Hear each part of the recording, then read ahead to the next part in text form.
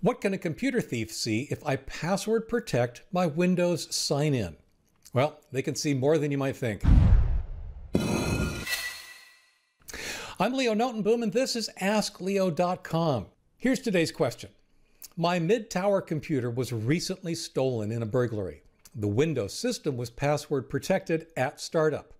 What files can be accessed by those trying to enter the system? It would take a computer-savvy thief less than 5 minutes to gain access to everything. All of it. Everything that you haven't protected some other way. One of the statements that I make frequently here is that if it's not physically secure, it's not secure. And that applies in situations like this. If you have a computer that could easily be stolen, or say a laptop that could easily be left behind, as some inordinate number of laptops are left behind at airport checkpoints, then that device isn't secure, right? Somebody else can physically get their hands on that device. They can do a lot. Now, there are a couple of variations of the kinds of things that they can do. I'll run through a couple of those things, but there are some techniques that you can take beforehand to protect yourself. So one of the things a thief might be able to do is reboot from a password recovery disk. This is actually something that I talk about for folks that have lost the password to a machine. They've lost the administrator password to a machine. If you take a look at the article, I've lost the password to my Windows administrator account, how do I get it back? You'll see that it walks you through the process of rebooting from a CD that you can download from the internet that then allows you to modify the password or even remove the password and then boot into the machine normally. Now, recent versions of Windows, including Windows 8 and Windows 10 and the UEFI BIOS, have made this more difficult, but it is still an option on the table. They could reboot from a Linux Live CD. What that is a fully functional version of Linux that doesn't require access to the hard drive to run. It just boots from the CD or DVD or USB, and suddenly they have access to everything on your machine. They can read the hard disk. They can see what's on the hard disk. They can see everything that is on the hard disk. This is a very common diagnostic tool for folks like me if a system won't boot, to see if the hard disk itself has been damaged and what data can be recovered from the machine. In the case of a theft, it's a tool for a thief to be able to copy the data off of your machine should they be so interested. And finally, they could just remove the hard disk. They could attach it to another system. They could put it in an external enclosure. They have access to your machine. They can take it apart. That means that, yeah, they can do whatever they feel like they want to do with the hard drive itself in order to gain access to the information that's stored thereon.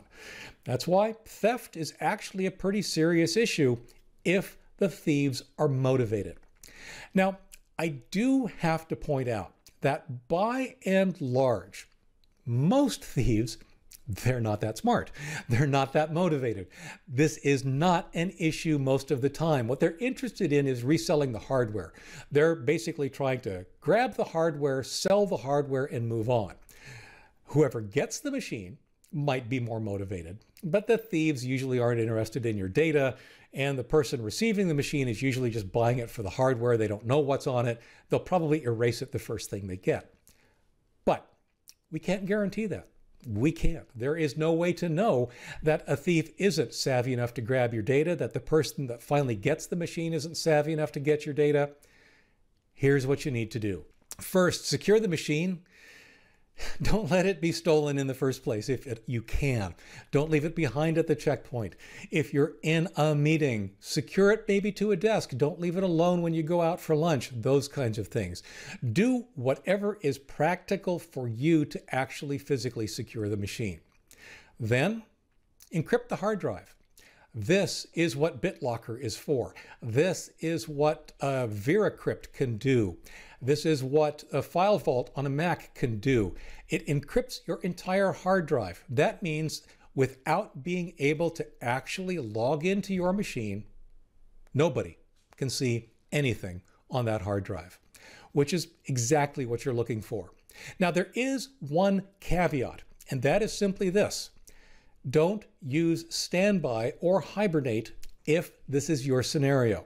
And I say that because when you use standby, when you use hibernate, you're not really logged out of the system. It's just suspended, as some of the terminology implies. And that means that, in theory, there may be ways for somebody else who has physical access to the machine to still access the information, even if it's encrypted, on a fully encrypted hard drive. So shut your machine down when you're not using it, and you'll be fine. Now, if whole drive encryption is not something you want to approach, it does have its downsides, then the other approach is to make sure that your data is encrypted. Tools like VeraCrypt and BoxCryptor can make this transparent to you. You don't actually change the way you use your data that much. You simply have this software taking care of the encryption for you. The data on the disk is always encrypted. The data that you use is decrypted on the fly only as you use it. So everything that I just said, like I said, applies to not just a desktop machine that's been stolen, but a laptop machine that's been stolen or left behind. You can even claim that much of what I've just discussed applies to your mobile devices, which are lost at an even greater rate. What I do is actually pretty simple. I used to use TrueCrypt when it was still around, and I would use VeraCrypt today without much hesitation. What I've decided to do instead, though, is certainly on all my portable devices, I encrypt the hard drive. I use BitLocker on my Windows laptops, I used FileVault on my Macs, and in fact, I let the Android operating system encrypt the memory card on that device as well. I also use BoxCryptor to encrypt the data that I also store in the cloud, at least the sensitive data that I store there. Between those two techniques, whole disk encryption and BoxCryptor, I feel my data is secure. And that's the kind of a thing that you want to consider if you're at all concerned about your machine being stolen and the data thereon being accessed by somebody that shouldn't. I hope this was helpful. For related links, for updates, for more details, visit askleo.com/22565. I'm Leo Notenboom. This is askleo.com. Thanks for watching.